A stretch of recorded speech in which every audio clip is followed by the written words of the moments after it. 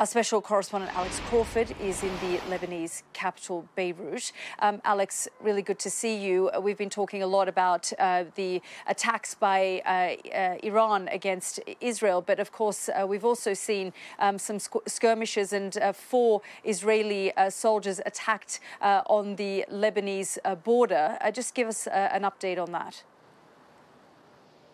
Well, this is interesting, Yalda, because this is the first time it's been publicly acknowledged by both Hezbollah, the Lebanese militant group, and the Israeli Defense Force, the IDF, that Israeli soldiers have made their way inside their neighbouring sovereign country, the country of Lebanon.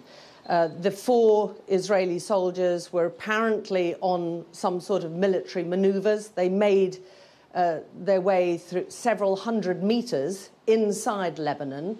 They, according to Hezbollah, were spotted and they waited until these soldiers reached buried explosive devices.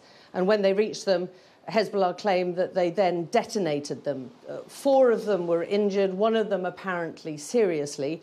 What we don't know is why the IDF, why the Israeli soldiers were inside Lebanon. Were they the only 4 that were inside Lebanon? What was their mission? What were they doing there? And have they been doing this all along, the last 6 months or so? Certainly the indications are that this is probably not the first time that Israeli soldiers have made their way inside Lebanon. As you know, there have been almost daily exchanges of fire, sometimes more than once a day, between Lebanon and Israel across the border. Israeli drones have definitely breached Lebanese airspace on a regular basis, including Israeli jets flying over Lebanon. We understand from Lebanese security forces that only last week a Lebanese man, a Hezbollah supporter, a man who was under US sanctions list for funneling money to Hamas, was found shot dead with a pile of money on him in the mountains in Lebanon. It was put down to a hit job by the Israeli intelligence service Mossad. So certainly the Lebanese authorities believe that there have been previous breaches of their sovereign state inside Lebanon, but this is the first acknowledgement by both sides. Yeah, and as you say, Alex, I mean, frankly, for the last 6 months, there has been low-level war between Israel and Hezbollah, something that the Israeli authorities have continued to express angst about and frustration with the United States, saying we need this issue resolved.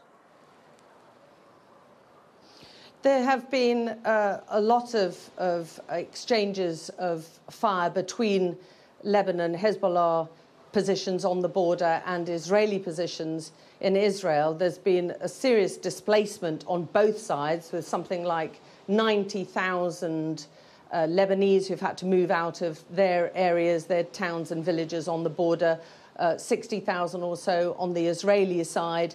Obviously, a great deal of fear and terror amongst the communities on both sides, with these almost daily incursions, which appear to be getting deeper inside each other's territory and becoming stronger and more serious. And the fear is that this will escalate into a much more serious repercussions between both sides. And when the question is being asked is, how is Israel going to retaliate? Are they going to hit Iran, or are they going to hit their particular proxies? Well, Hezbollah is their strongest and their main proxy in Lebanon, and they would be one of the most serious targets, it would seem, from Israel if they were to take retaliatory action. Alex, thank you as always for all of your coverage. Alex Crawford, our special correspondent, live there from Beirut.